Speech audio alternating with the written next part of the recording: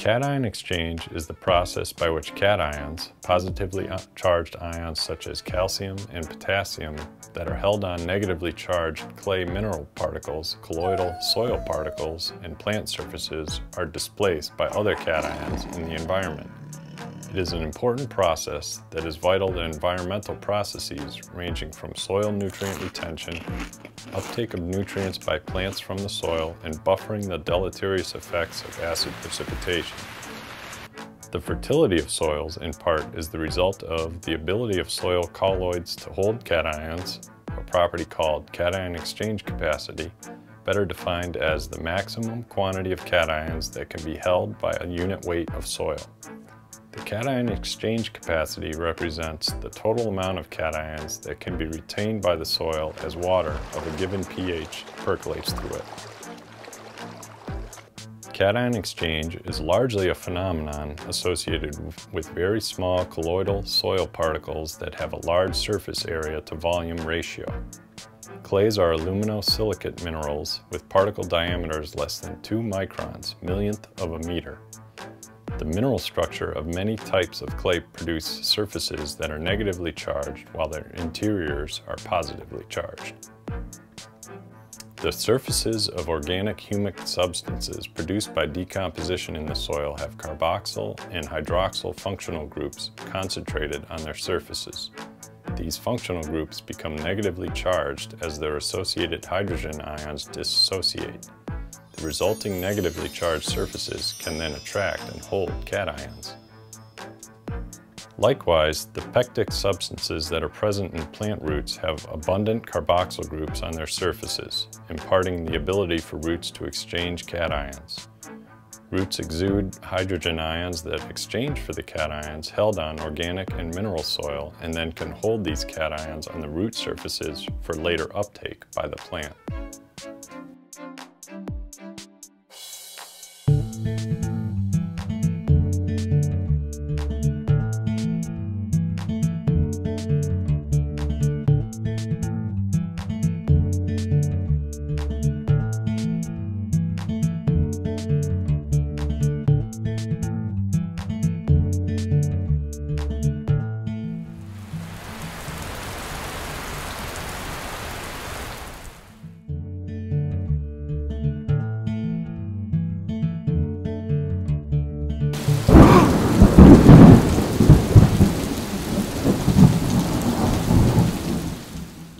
In the field, we will collect soil samples from a series of sites so we can determine the amounts of exchangeable cations, anions, and the cation exchange capacity, and compare the fertility of different soil types.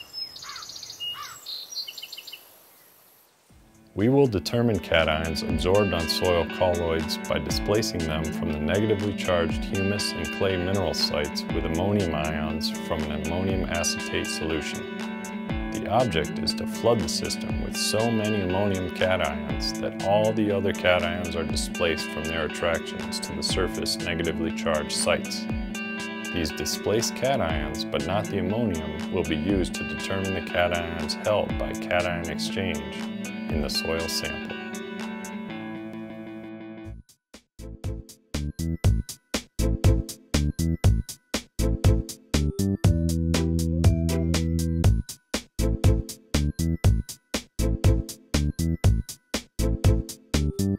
Place approximately 10 grams of dried soil in a 250 ml Erlenmeyer flask with a little less than 200 ml of 1 molar ammonium acetate. It is essential to know the soil mass to the nearest 0.01 grams, but not important to have exactly 10 grams. Anything between 9 and 11 grams is fine, as long as you know the exact weight. Cover the flask with parafilm and shake on a mechanical shaker for 30 minutes or more. During this step, the ammonium replaces the other bound cations and releases them into the liquid solution. Remove the flask from the shaker and then vacuum filter the suspension in a Buchner funnel using fast qualitative filter paper. Rinse the flask clean with small amounts, 50 ml or less, of 1 molar ammonium acetate until all the soil is transferred onto the filter.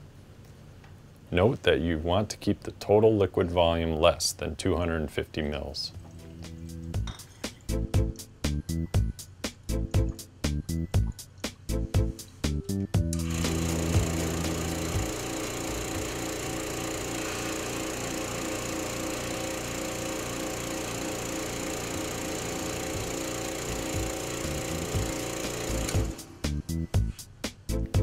Filter the liquid a second time.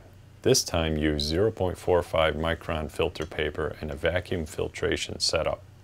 Again, use as small as possible amount of ammonium acetate to rinse.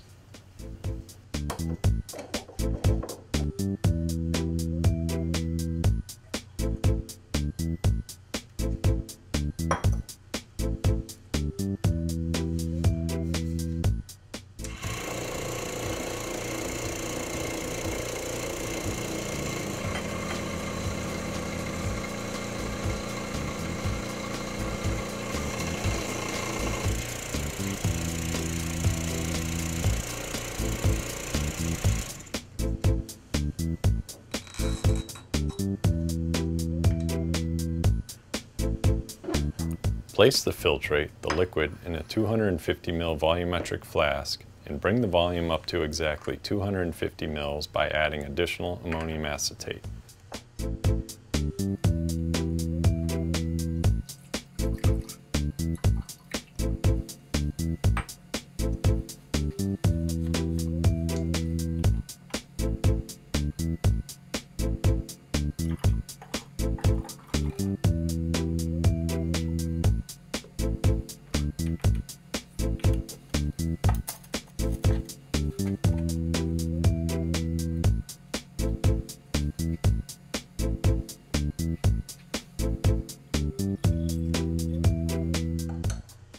Cap the flask and then invert several times to mix the contents thoroughly.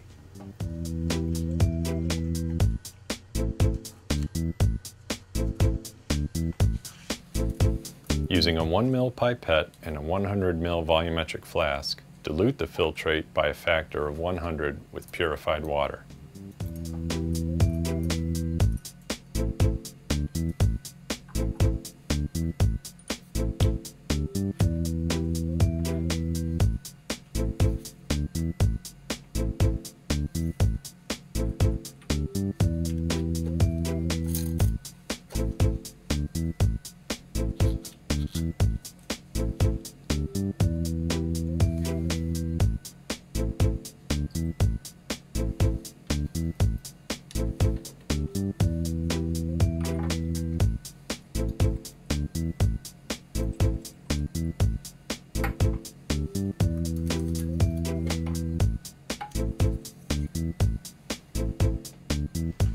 Save the diluted filtrate in a small, clearly labeled polyethylene bottle.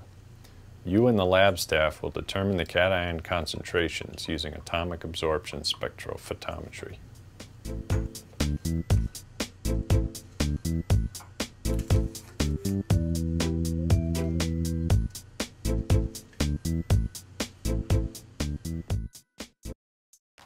To determine the total cation exchange capacity of the soil, we saturate all the exchange sites with potassium cations, then rinse the soil to remove any excess potassium. Then displace all the exchangeable potassium using the same technique of ammonium displacement we used for the exchangeable cations analysis.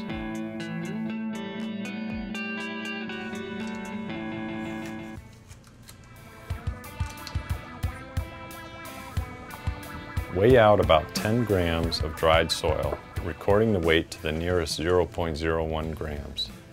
Place the soil in a clean Erlenmeyer flask. Add 200 mils of 10% potassium chloride. Place on the mechanical shaker for 15 minutes. This will saturate all cation sites on the soil particles with potassium ions. Filter the soil in a Buchner funnel using fast qualitative filter paper, and with 20 mils of ethanol, rinse out the flask onto the filter.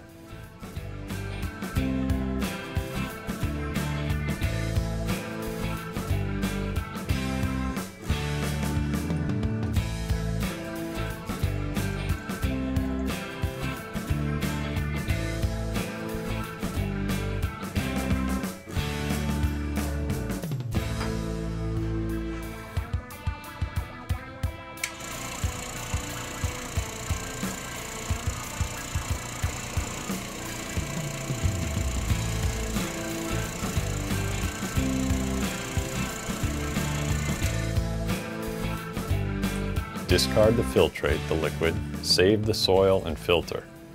At this point, the cation exchange sites on the soil are saturated with potassium ions, but there are no excess potassium ions in solution.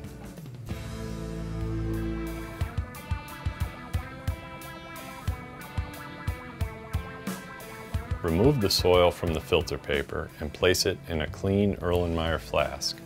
Rinse the filter paper off with a minimum amount of ammonium acetate.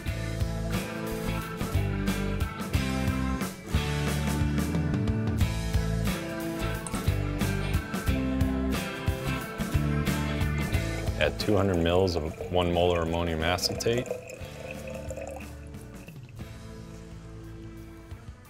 and shake the solution for 15 minutes. The ammonium ions now exchange with the bound potassium ions, which go into solution. As in the exchangeable cation procedure, use a Buchner funnel and fast qualitative filter paper to filter the slurry into a clean sidearm flask.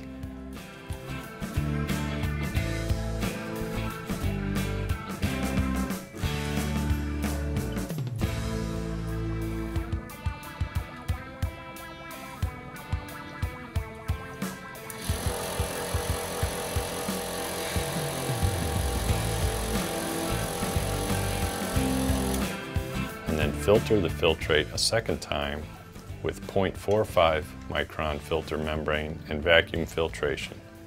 Save the filtrate liquid where the potassium ions are now found.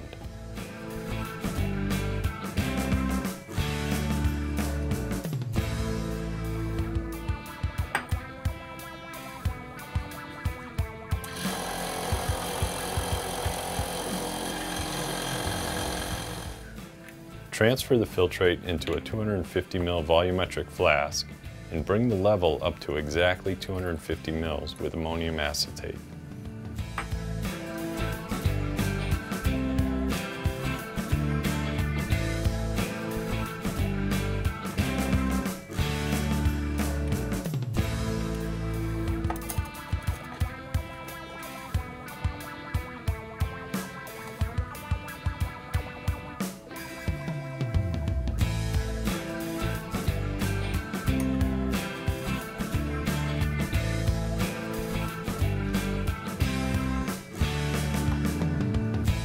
Dilute 10 ml of this solution to 100 ml using pure water in a volumetric flask.